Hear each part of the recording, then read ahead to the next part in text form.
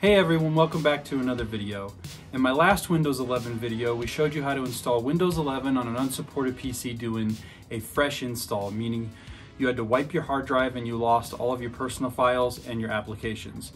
In this video, we're going to show you how to do an upgrade for Windows 11 on an unsupported PC that will allow you to keep all of those personal files as well as your applications that you already have installed.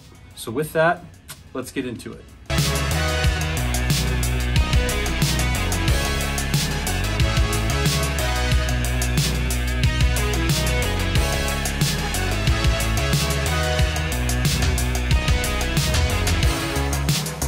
The PC that we're going to be using in today's video is this Dell Latitude E7440 laptop that you see behind me. It's currently running a 4th generation Core i5 processor and 16 gigs of RAM, and it is not supported to be upgraded to Windows 11. Switching over to the PC, the first thing you're going to want to do is check and make sure that your computer has all of the latest updates for Windows 10. So we will go ahead and check that really quick just to show you guys that we are running the latest version of Windows 10 available for this computer and that we do not have any updates available at this time.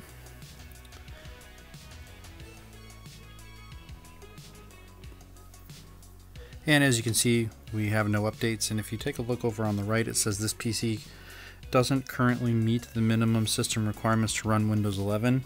But we will go ahead and show you the PC Health Check app anyway, because that's what Microsoft is telling people to utilize to verify whether or not their computer can run Windows 11. So we'll pull that up here real quick.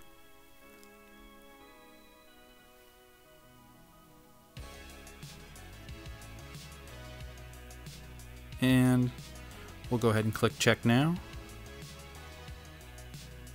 And as you can see, it's failed all 3 checks. So we'll go ahead and close this out.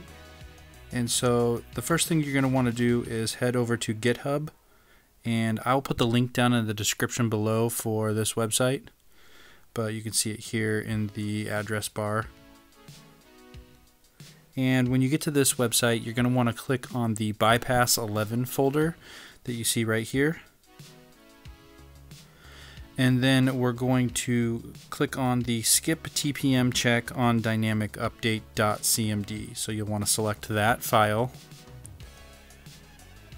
And then on this screen over on the right hand side, we're going to go ahead and click on the copy raw contents button. So we'll select that. And that's just copying all this code that you see in front of you. And then you need to open up the application notepad.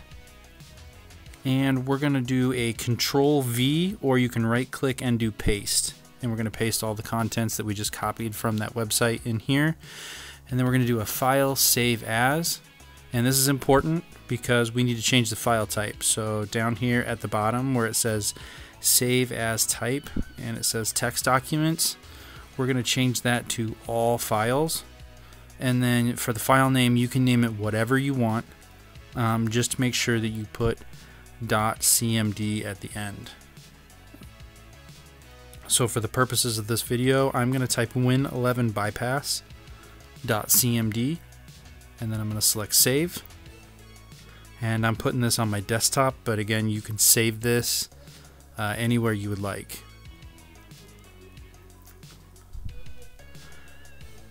And once we have that saved, we'll make sure that it's there, and there we go.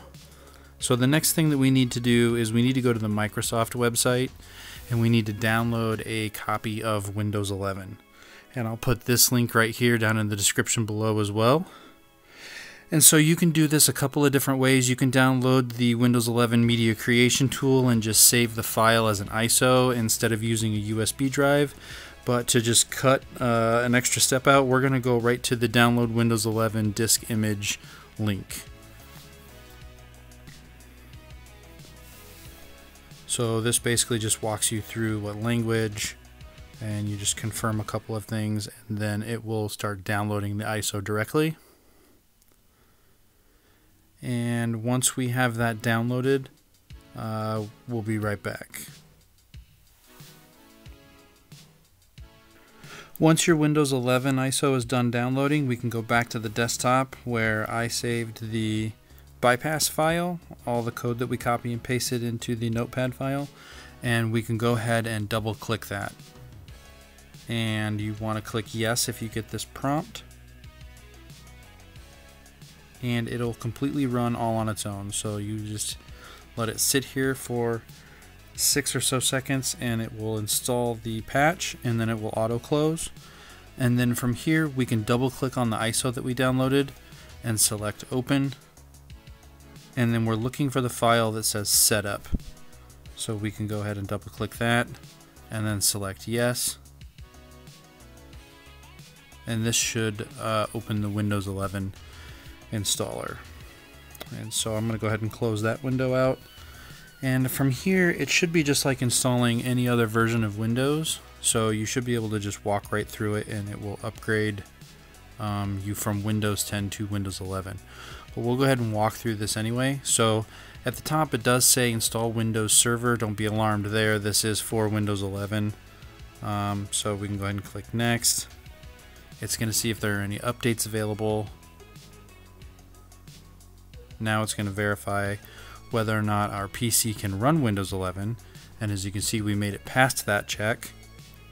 And then here we'll click accept, and then this is where you decide what you want to do. So for this video we want to keep files, settings, and apps so that we don't lose anything, and select next, and it's going to re-verify for updates, and then it should tell us the version of Windows 11 which it wants to install based on the version of Windows 10 that we have installed. And that is because you need an active Windows 10 CD key. If you don't, then this won't work, or you're going to need to purchase one.